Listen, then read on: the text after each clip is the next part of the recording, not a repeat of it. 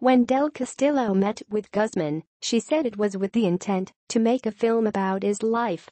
She brought along two film producers and actor Sean Penn, who went on to write an article for Rolling Stone magazine about the encounter. Since then, Del Castillo and Penn have clashed over their accounts of what happened. Del Castillo also suggests that Penn tipped off authorities to the meeting, which ultimately led to Guzman's capture. Penn, through publicist Mark Fabiani, describes Del Castillo's efforts as nothing but a cheap National Enquirer-esque tale spun by a delusional person whose hunger for fame is both tawdry and transparent. In an Associated Press recent interview with the Associated Press, Del Castillo talked about the film, Sean Penn, and moving forward. Answers have been edited for clarity and brevity.